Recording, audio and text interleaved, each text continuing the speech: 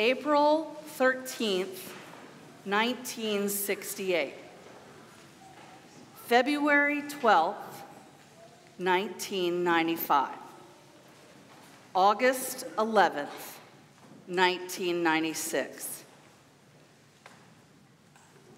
These three seemingly arbitrary dates might have no meaning to you when you hear them, unless it accidentally is a special day in your family. If one of those days was insignificant in your life, then you just heard three random dates spread out over about 30 years, and I bet you've already forgotten most of what I just said, because they don't have any meaning for you. But for the Alvarez Hanks family, these are very significant dates. They're not our birthdays or our anniversaries. Nobody died. I wonder if you can imagine why those three dates are significant for us. What about if I say today's date to you four families, November 6th, 2022? It's significant for you, I bet, as you prepare to make promises in just a few minutes to bring up your children in the Christian faith and life on this most special day for these precious children as they receive the sacrament of baptism. November 6th, 2022 is significant for all of us here as well, because it marks the day that we join with you. We join with you families, we join with you godparents in doing all in our power to support these children in their lives in Christ. And when we get to that part, we're going to say it like we mean it, because we do mean it, don't we? While today is their special day, we're lucky.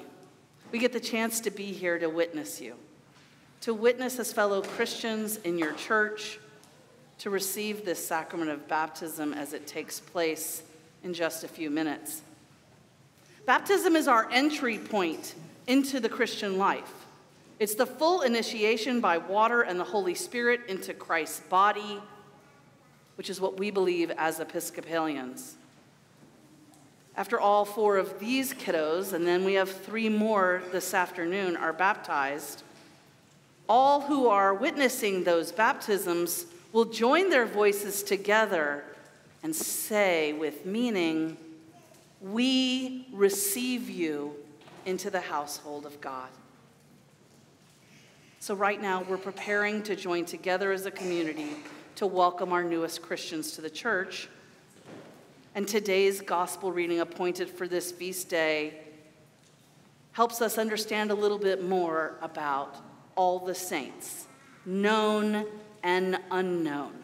My favorite part about all saints. This we just heard from the gospel is called the Sermon on the Plain, and it's found in the Gospel of Luke. Jesus is speaking up to his disciples in this setting, and I want you to try to imagine Jesus is also speaking to us these same words over 2,000 years later. This sermon that he gives to the disciples comes on the heels of the elect 12 being chosen, miracles and teachings and healings being witnessed. And that's a really important backdrop for our disciples. And it's also important for us, those of us who are longtime Christians, and those of us who are brand new, to understand. Because we've been called to follow Jesus, just like the disciples. And I'm guessing you said yes since you're here. We know the stories of miracles and healings, right? And we hopefully all agree that we are beloved by God and there's nothing that can happen that will separate us from that. That's the backdrop for the gospel. And it's the backdrop for our families who've made the decision to bring up their children in the church and in the Christian faith. So let's just all agree that we're called.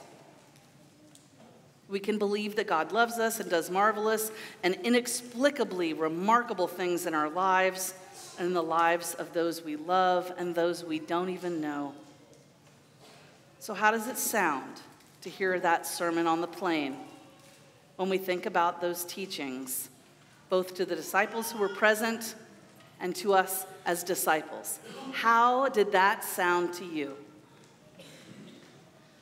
Now, I like to focus, maybe you do too, on the Beatitudes parts. Blessed are you who are poor, for yours is the kingdom of God. Blessed are you who are hungry, for you will be filled. Blessed are you who weep now, for you will laugh. Blessed are you when people hate you and defame you on account of the Son of Man. I can get down with that pretty easy. But we don't like to focus on the woes, do we, that follow these blessings? I would argue that that maybe is where the real teaching of being a disciple rises to the level of our consciousness today. Because Jesus is teaching us about the kingdom of God. Jesus was teaching those early disciples who were just beginning to understand what it meant to follow Jesus. That there are things that God sees as good, and there are things that God flatly rejects from the kingdom. Things like keeping our resources for ourselves alone without sharing them with the poor and those in need. Things like failing to feed the hungry when we ourselves have more than enough to eat. And things like failing to see that everyone deserves to flourish.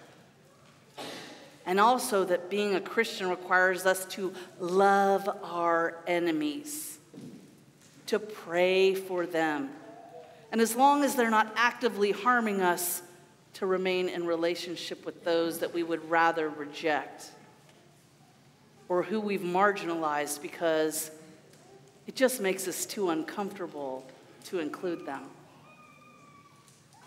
If you're like me, you like the blessed are yous part far more than you like the woes to you part. But it's the whole entirety of the kingdom. We should aspire, and we should have things that we avoid if we are truly committed to being the disciples that God is calling us to be.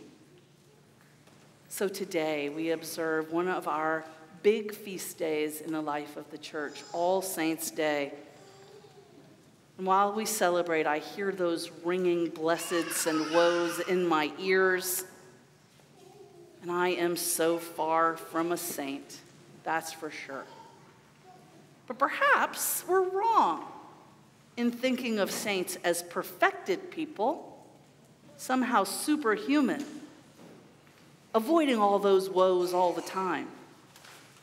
Our former Archbishop of Canterbury, Rowan Williams, has this to say about saints.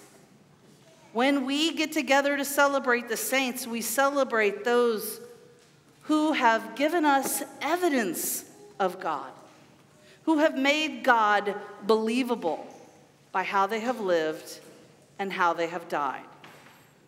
They are the people who make mute the argument that there is no God and that God finally wins the day. Doesn't say anything about perfection. Paul writes in the letter to the Ephesians in today's epistle that we have obtained an inheritance. That's the very first line of the epistle.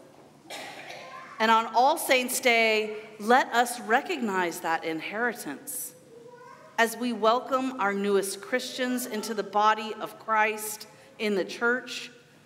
We say we will choose to continue that inheritance for those who are joining us today and in the days and weeks yet to come.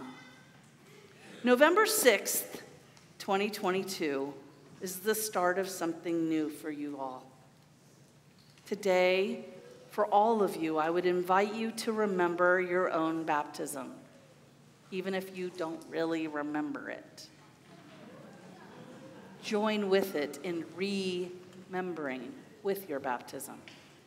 In just a few minutes, we'll all stand and affirm our baptismal covenant. We'll remember that we are creating an inheritance that the saints of God have handed down to us generation upon generation, and we are to hand it down for generations to come. I wonder, will we choose to be the evidence that God is at work in the world as we join with the saints who are known and unknown. Bishop Frank Logue of the Diocese of Georgia preached on an All Saints' Day several years ago and just reminds us that we don't define the saints, God does.